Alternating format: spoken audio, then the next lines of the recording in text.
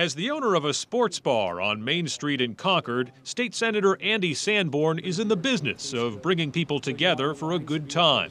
But at the State House, the Bedford Republican is probably the last person his colleagues would call a go-along-to-get-along kind of a guy. I'm not afraid to criticize things that I think are against the people of New Hampshire. Sanborn is in his fourth term in the Senate, and his wife Lori is a force in the New Hampshire House.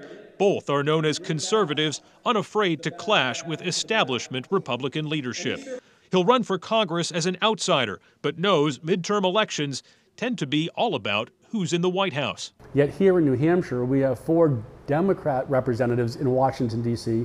that spend all of their days, and none more powerfully than Representative Shea-Porter, beating up on Republicans and beating up on what's happening in D.C. A hotly contested GOP primary lies ahead. Navy veteran and former liquor enforcement chief Eddie Edwards is already in the race and courting conservative voters.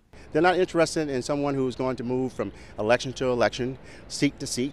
They're interested in an outside candidate like myself who understands service and commitment. Democrats say no matter what the field looks like in either congressional district, 2018 will be a referendum on President Trump. And that is the ironic thing about Andy Sanborn running, is that he fits the Trump mold so much. His record could not be more Trumpian.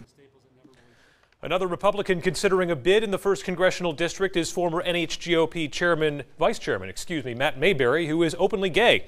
So this could end up being a conservative but very diverse GOP primary.